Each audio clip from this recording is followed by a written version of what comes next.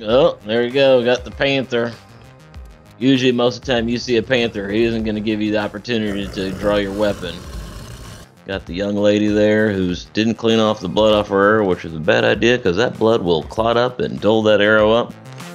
You got to make sure that thing gets a merciful kill. I can't. Yes, you can. It's never pleasant to take the life of an animal, but that's part of hunting. That's the reality. Hey everybody, welcome to Expert Reacts. My name is Tim Spike Davis with Scattered Thoughts Cartoons. I am an avid hunter, the world's greatest hunting cartoonist, and today you're going to watch me watch some hunting scenes from video games. God of War. Wait for my mark. It's giving him a pretty Do not think of it as interesting looking bow. It is simply a target. Clear your mind. Here she goes. I'm going to teach this boy how to shoot. He's got a great anchor point. And breathe in. Whoever designed this knows exactly what to shoot a bow. Shot some mystical, looks like a cross between an elk and a reindeer. Finish what you started. Yep, you finish what you start. You kill it. You gotta make sure that thing gets a merciful kill. You're gonna kill an animal, make sure it's fast. I can't. Yes, you can. It's part of being a hunter.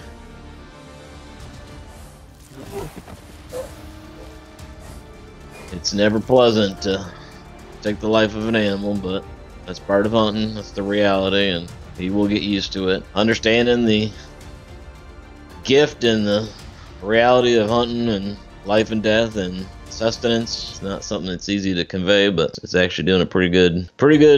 And now this pig is just sitting there thinking, you got it? No, anchor point. Yes, great form. This is a great, and it's also great that this kid's got a mentor and someone to teach him. I wish I'd had that as a kid. Well, something's laying there collecting a bunch of bugs, and well, carcass. Mrs. Tomb Raider over here is, oh, got another dead body now. I don't know, something's eating humans. It sounds like a growling. Oh, there you go, got the panther. And you better get that arrow knocked up pretty fast, because usually most of the time you see a panther, he isn't going to give you the opportunity to draw your weapon. But, and not that I have personally hunted panther, but of all the books I've read, these are some very, very fast creatures. Oh. Yep. That jaguar would have had its claws around her, tearing her wide open, and she would have never gotten that second shot off on. But she is the problem. Oh, there you go. Another scratch. Now the thing about these, a lot of these big cats is when they scratch you like that, their claws can be sepsis, and if you don't die from blood loss, you're gonna die from infection. Oh, no, this cat. Nope. Nope, this cat would have tore this young bird to pieces. And nope. Oh man, she must have a strong. Well, she stabbed it right in the ear with her pocket knife there, and somehow mysteriously she still has her left forearm. And the second cat has come in now. He's a little upset. It killed her buddy. He's letting her know. Huh? See, now, cat's not gonna just do that sniff on you. He's gonna just tear your face right off.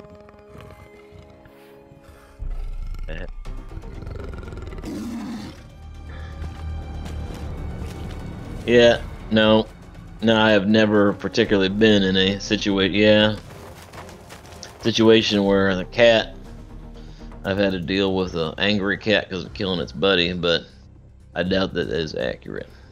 This young lady's thinking, man, next time I come out hunting, I better bring something more than just a bow and arrow. Yeah, what?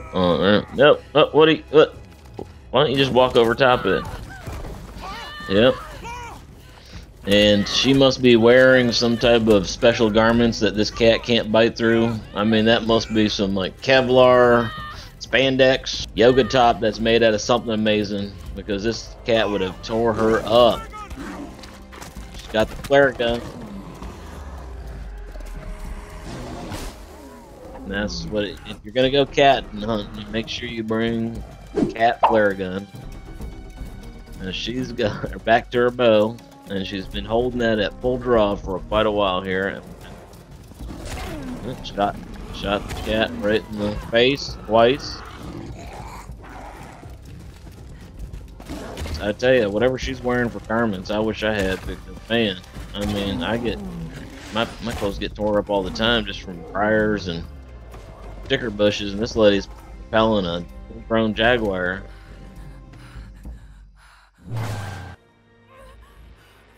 Now she's either having a asthma attack or something, but she's got the cold air coming in, and she's stuck out in the winter, and she is completely underdressed, and she needs herself a good coonskin cap, keep her warm. Oh, we got the wild animal, and she's hoping to walk away, which would make sense. There would be a wolf near a fresh kill like that. They wouldn't be too friendly to her eating off her kill.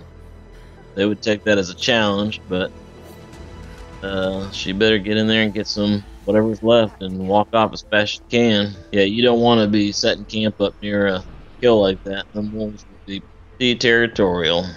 The nice thing about that fire is going to keep predators away, at least hopefully. Oh, she's going to make a bow out of a stick she found laying around. I wish they were that. I have made many a wooden bow, and they're not that easy to make. She's a lucky girl. She's got a light source on her in her hand, and here she goes. Oh, I'm going to run up to an animal with a light source and let it stand around long enough to shoot it twice. Maybe she bedazzled that deer with that light. She was smart to get to high ground so she could look down. But she keeps running around like this in this crunchy snow. She's going to alert every animal in the woods of her presence. This young lady's got what looks like the volume's a little high on this.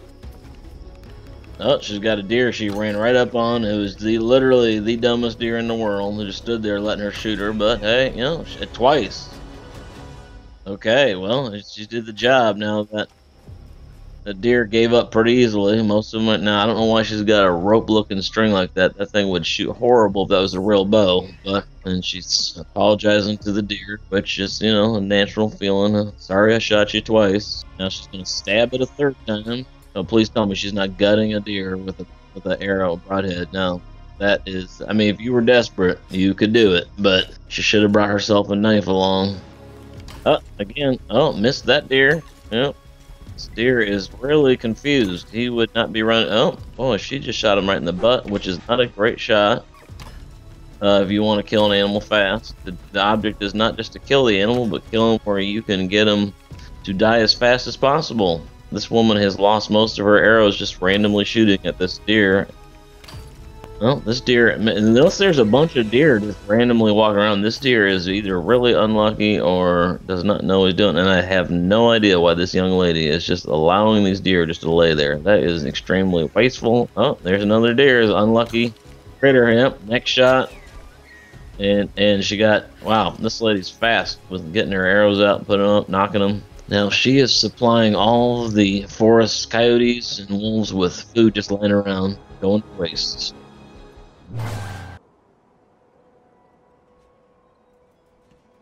We got a little rabbit here. Probably a jackrabbit or a snow hare.